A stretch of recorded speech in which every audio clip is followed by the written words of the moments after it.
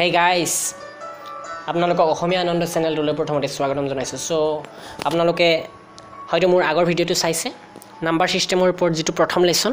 So আমি আজি 2 number লেসনটোত কেইটামান প্ৰশ্নৰ উত্তৰ আলোচনা কৰিম আৰু আজিৰ প্ৰথম প্ৰশ্নটো হ'ব এনেকুৱা, তলৰ কোনটো সংখ্যা অপৰিমেয় অৰ্থাৎ ইৰেশনাল। 1 নম্বৰটো দিছে 7/22, 2 নম্বৰটো দিছে পাই,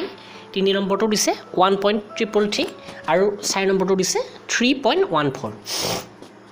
সো ইয়াৰে কোনটো ইৰেশনাল অৰ্থাৎ অপৰিমেয় সংখ্যা আমাক হেতু সুধিছে। আমি অপৰিমেয় সংখ্যাৰ ক্ষেত্ৰত পাইছিলো যে যিবোৰ সংখ্যা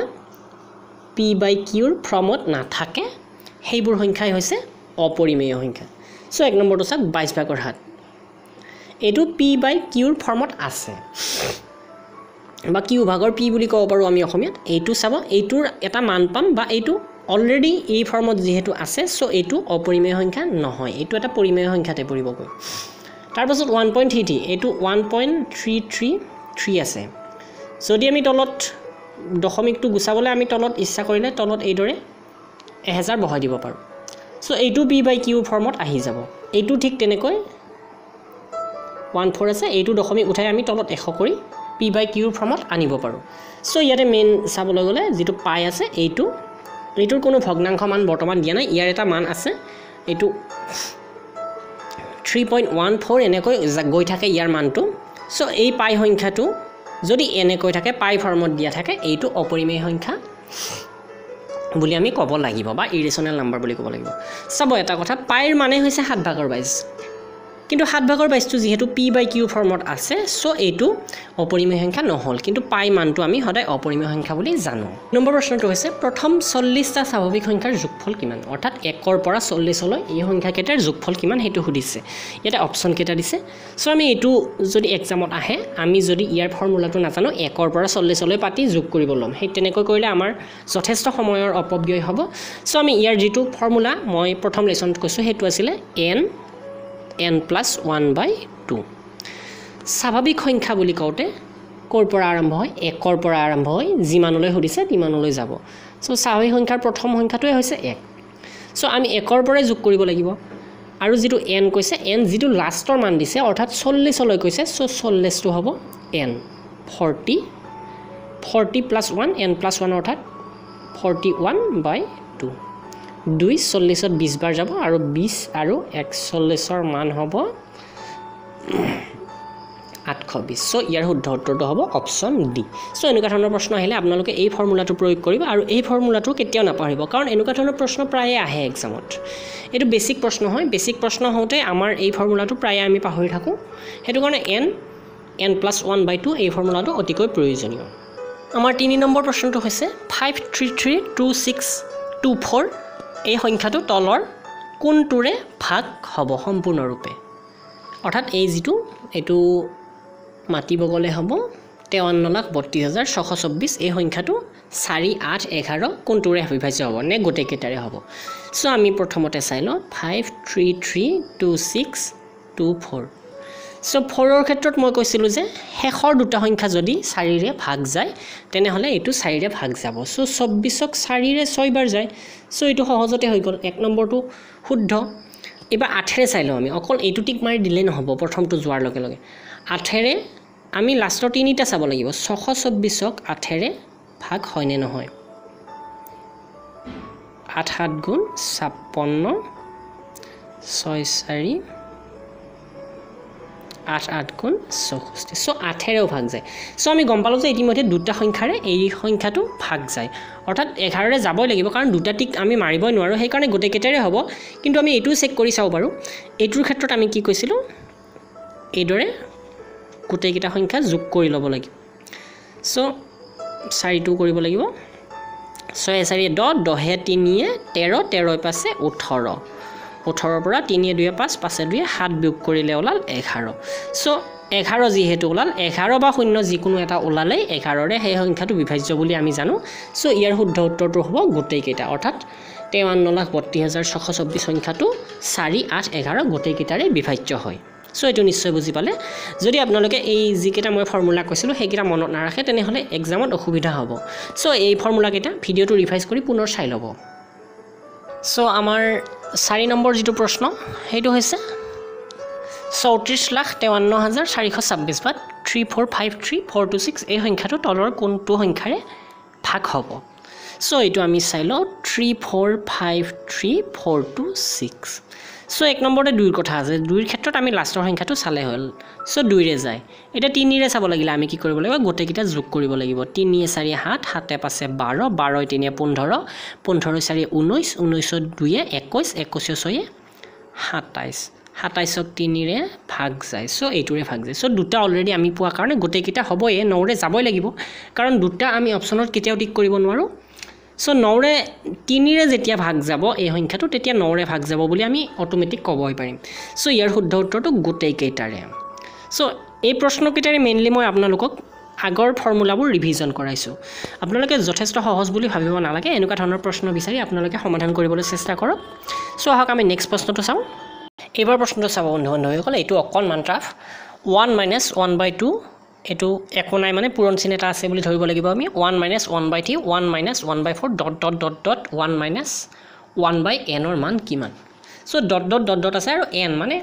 কোনটো টাৰ্ম হৈ গৈ হেতু হিসাব নাই আমি যদি কিবা এটা টাৰ্ম বহাও তেনেহলে আমি হেতু মান পাই যাম ইয়াৰ চাৰিটা অপচন দিয়া আছে এইটো কি দৰে উলিয়াম আমি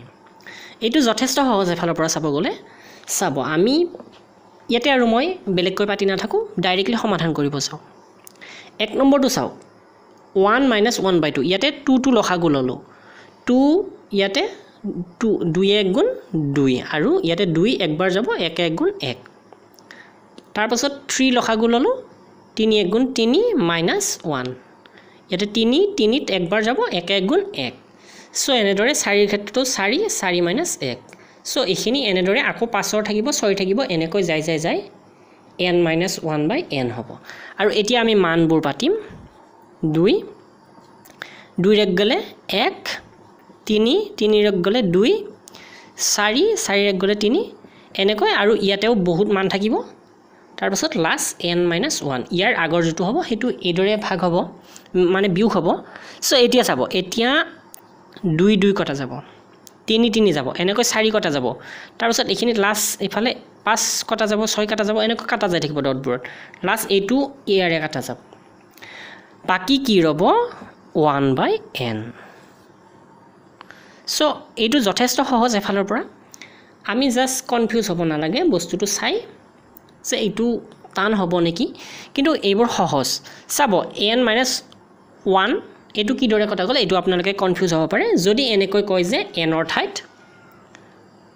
ঠাইত কৈছে যে 5 এ ধৰিছো আমি সহজ হৈ পৰিব তেতিয়া 1 - 1/2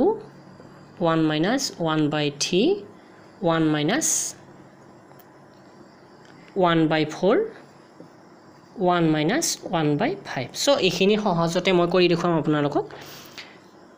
2 1 এটো আমি অলপ আগতে পাইছো 3 ৰ ওপৰত 2 হ'ব 4 ৰ ওপৰত 3 হ'ব 5 ৰ ওপৰত 4 হ'ব সো এতিয়া চাও এটো n বুলি ধৰিছিলো 5 টো এটো n ধৰি ললো 2 কটা গল 3 কটা গল 4 কটা গল 5 ভাগৰ 1 5 ভাগৰ 1 অৰ্থাৎ n/1 ধৰিব পাৰিছে এতিয়া নিশ্চয় সো এটো এন্ড্ৰয় কৰিব লাগিব নেক্সট এটা আমি এনেকুৱা ধৰণৰে চাই লওঁ সো আমাৰ এবাৰ প্ৰশ্নটো চাব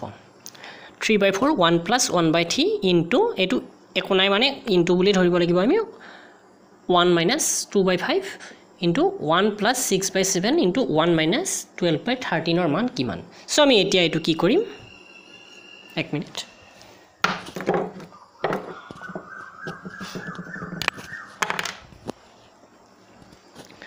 প্ৰথমতে 3/4 আছে পূৰণটো পাতিলো আমি 3 1/3 আছে 3 লখাগু ললো 3 + 1 এটো যেহেতু প্লাস আছে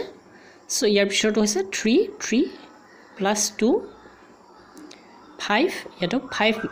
5 মাইনাস আছে মাইনাস পাতিম সো এটো 7 7 + 6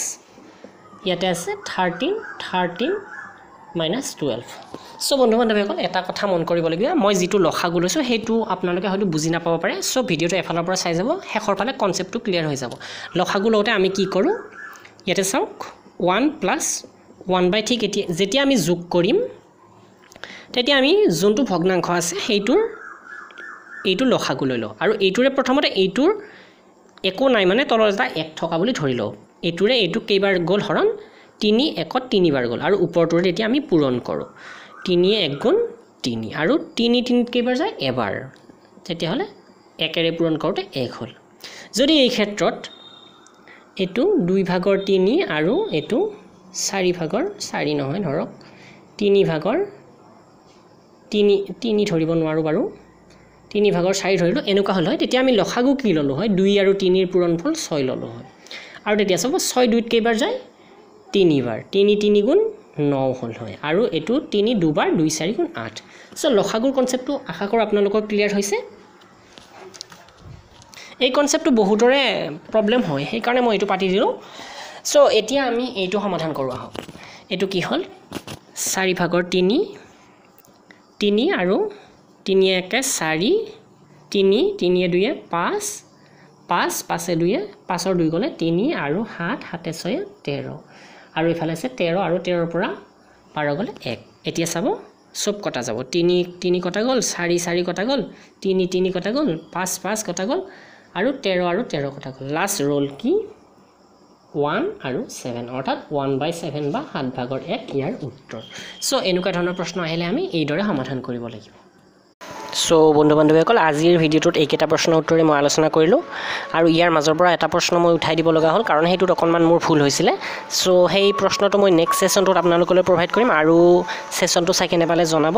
লগতে মই ইয়াৰে 3 নম্বৰ যেটো খণ্ড হ'ব হেতু স্যাটাৰডে বা সানডে আপলোড কৰি দিম আপোনালোকলৈ সো তেতিয়ালে